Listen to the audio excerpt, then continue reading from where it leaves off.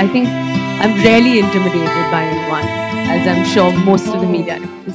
But if there's one person in the family that I'm completely in awe of, I think it's Soha. Thank you so much. I mean, obviously, just a little nervous taking a cue from Kunal. Obviously, being that when I'm at dinner with Saif and Soha, I'm like, oh my God, I'm never going to understand this conversation. If Kunal can't, there's no way that I can. So Soha's always been so polite. She's always been like, yeah, hi, what's up? So yeah, okay, did you buy anything? So what's the gossip?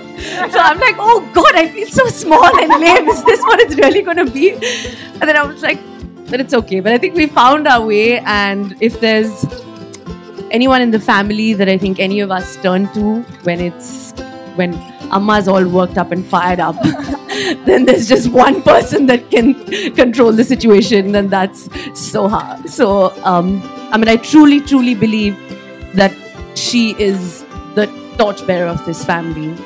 And this title it doesn't do justice, because famous or not famous, she is the grounding in which all of us stand on. And I've truly seen that the way she has compassionately and with just as a breaking heart when her father was passing away.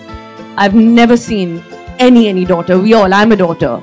But I don't know if I could have done the way she looked after him. And that, in my eyes, to me, is a solid woman. So here's to you, Soha. And I'm sure Buzz listening to all of this. Yes, so fantastic. Let's hear it for none other than the brightest in the family, Soha Ali Khan.